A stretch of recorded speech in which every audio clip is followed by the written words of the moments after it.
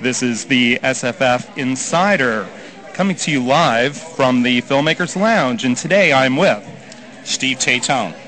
Jay White. Danielle White. And you are with? Beautiful Noise.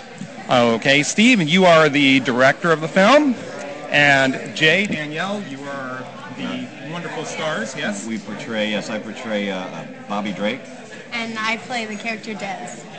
Great. Steve, do me a favor. Tell our audience a little bit about the film. The film really deals with the issues of redemption, I think, in the final analysis. It starts out with a pretty familiar type story that many people may have seen before. People who have fallen from grace, trying to figure out their way back to the light.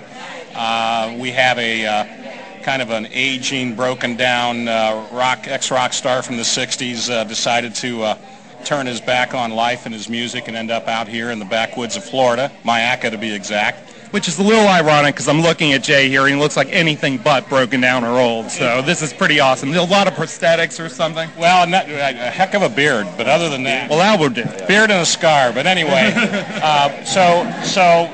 Des, Danielle's character, is an up-and-coming singer, and she discovers some unreleased songs of Jay's character from 35 years ago and realizes that between her and her friend, who's also trying to make it in the music business, if they could find this recluse and get his okay to record these songs, they're going to become stars. And so the movie that's the launching point for the movie. But what happens on that road to redemption is so twisted and turned, and it gets a little crazy at the end.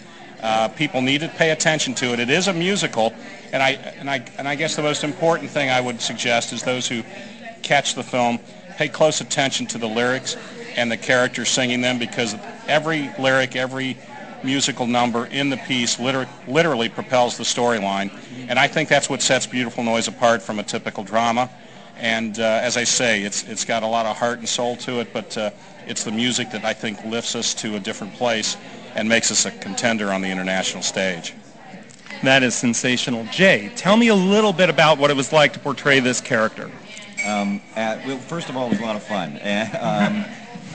Steve found me. I live in Las Vegas, and contacted me and asked me about the part. And I read the script, and as I went through it, I was trying to get a feel for the character, but it really wasn't until maybe the first day of shooting that I got the true essence of who he was and kind of where he was from, and so. Did that have something to do with just being here on the location? I think that helped a whole lot, yeah. And then working with Danielle here, our characters work together quite often in several of the scenes, and so playing off of her and doing what we did together, he's a real interesting character. As Steve mentioned, he a recluse that kind of is out of the music business for a long time, and just is kind of pissed off at the world for it. Wow. And so she comes into his life, and things begin to change a little bit, and the story kind of takes off from there. So it was a very enjoyable part to play, yeah.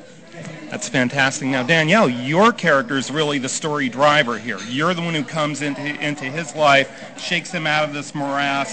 What was it like taking on this big a role?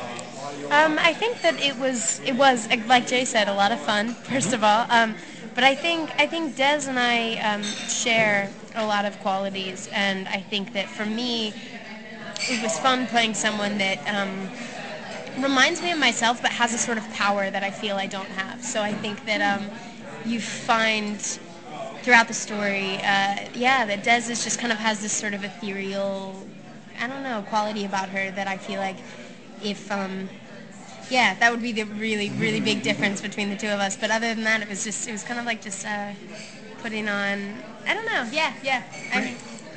Jay, do you feel like this music has now become a part of your life? Are you looking forward to, in addition to your normal performances, working with this music and maybe even creating more music as this character? I don't know. Maybe as the character, possibly, but I've been performing as Neil Diamond for the last 25 years, and I've been 20 years in Vegas, and so performing one kind of music, one style of music for that long, it's really, really nice to kind of break out of that and be able to do something original.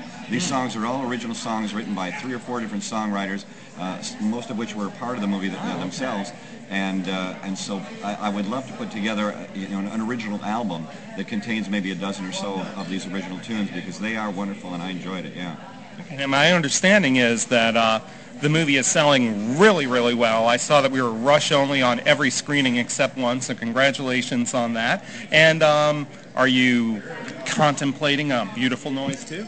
Actually, we're far beyond contemplation. All right. Beautiful Noise 2 Serenade, which is the prequel, kind of tells the story of what happened 15 years earlier than where we started this one.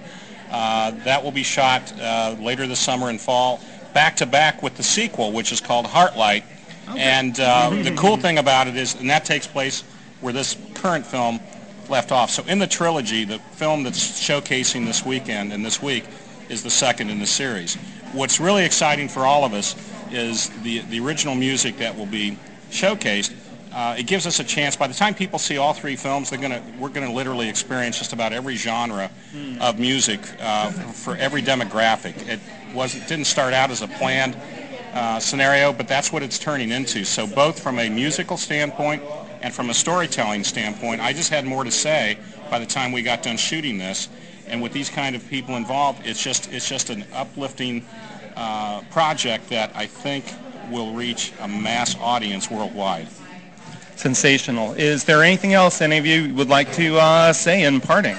And for my part, just a sincere thanks to everybody here at the film festival, because we've got a scenario where we're going to end up with 6 sold out. It's unprecedented. 6 sellouts of a screening for an independent feature film here in town. I think the record was 4, and we've shattered that. And they're still banging the doors down. Our phones are ringing off the hook from our offices. People are dying to get involved and see this film. So if they can't see it at the festival, hopefully they'll see it down the road when we get distribution. Fantastic. You guys? Steve, I don't know if you mentioned that we're also going to be doing a concert tour, Beautiful Noise concert tour. So what we'll do is the first half of the show will be songs from the movie itself, performed by the artists who are in the movie.